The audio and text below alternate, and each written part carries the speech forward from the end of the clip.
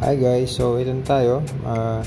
Tuturo ko ngayon sa inyo kung paano magpalit ng smartbro password dito sa packet wifi, and kung paano din i-open yung mga ibang tools na nasa loob nito.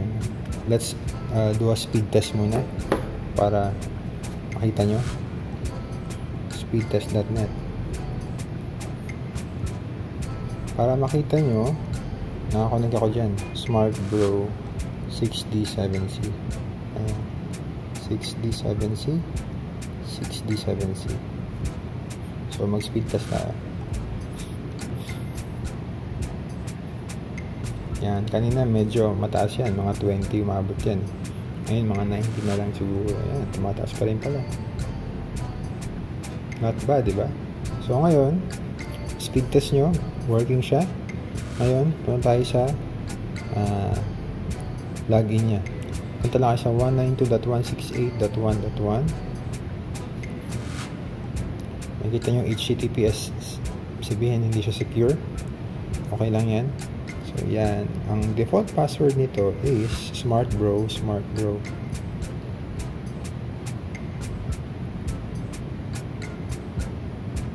Okay. Sign in nyo lang. smartbro 1 asterisk cannot be empty. Sige, ganun din.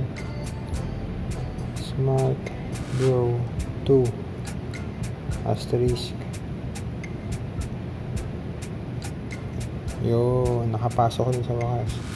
So, feeling ko mag-disconnect tayo kasi nagbago tayo ng password. Ayan, nawala nga siya.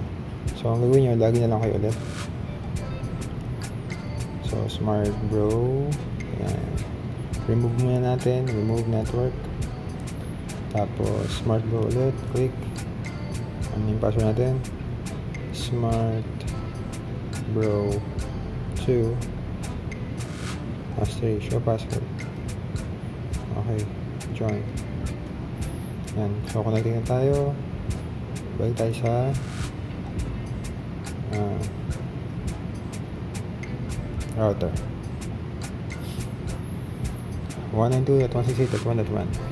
yan po yung detect nyo. Normally sa mga router, default value yan.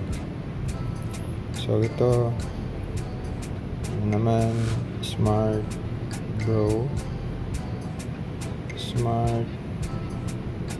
1 asterisk. Sign in. Alright. So, labas dito. Welcome. Skip nyo lang yan. Walang yan. So, yan. Makikita nyo guys. Actually, pwede nyo naman open sa computer to. Sa cellphone ko lang ginawa kasi usually mga gamit natin yan. Puro cellphone. So, makikita nyo yung strength ng connection nyo. So, naka 4G LTE siya. Yan, yung IP setting niya. And, ang maganda nito, marami siyang tabs dito na pwede nyo kalikutin. Punta tayo sa may home network. Yan. So, pwede nyo ma-filter yung IP nyo rin. Or kung anong IP lang pwede nyo gamitin.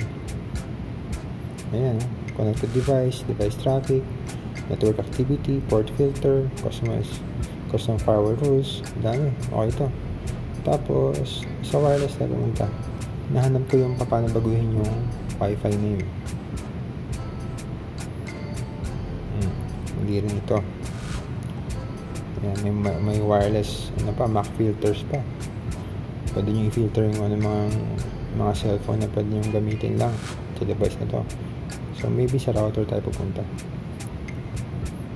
Account to. Hindi ito yung nahanap natin. Internet, hindi din. Wireless security settings. Ayan. So, sa wireless security settings, pwede yung baguhin yung name. Ito, network name. So, gawin natin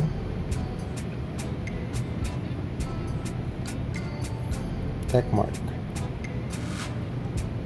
Yan, visible. Okay. Save lang. Save. Malamang madivisi ulit ako kasi mag-iiba ng connection. Save ba?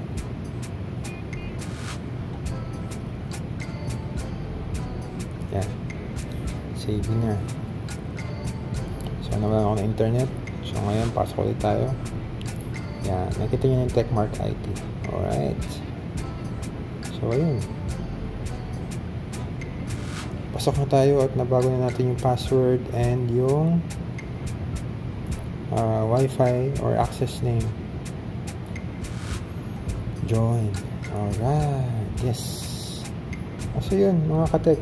Ganun lang. Napaka-simple lang naman. Pero kung medyo may panahon kayo mag-open ng mga settings dito, kayo na lang bahala mag-check kasi medyo mahaba-habang ano to. Pero typically, isa siyang router na maraming options. Pwede mag-block up to 5 devices ang kaya nito.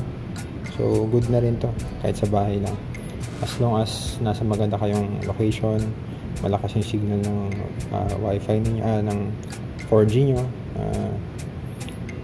panalo to. Swak sa promo. Bili mo 500 lang or 600. Naka-unli ka na in a month. Laking tipid. Okay? So, sana nag-enjoy kayo sa video na ito at nakatulong sa inyo. And kayo na bahala kung gusto niyo bumili nito. Pero ako, meron ako nito. Kasi kailangan ko talaga kailangan ko ng internet kapag nag-travel ako at kapag may nire-remote ako na computer in case may problema, meron ako internet. Okay, yan. Bago na siya. Techmark IT and smartbro 2 asterisk. Okay. Thank you guys for watching and please subscribe to my channel.